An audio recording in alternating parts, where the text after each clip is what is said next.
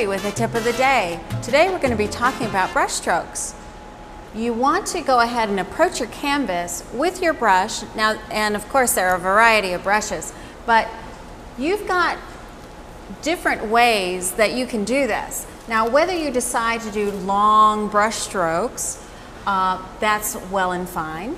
You can do short. You can make X's.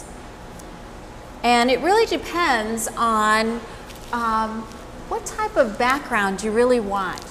If you want something nice and clean, you can just move that brush back and forth across your canvas. If you want something a little more dramatic, you know, of course, dramatic, you want darker colors, but you can just move that brush any which way. You can dab, that works too. As I mentioned, little tiny X's, that is also a different technique that you can use and a different way of using your brush.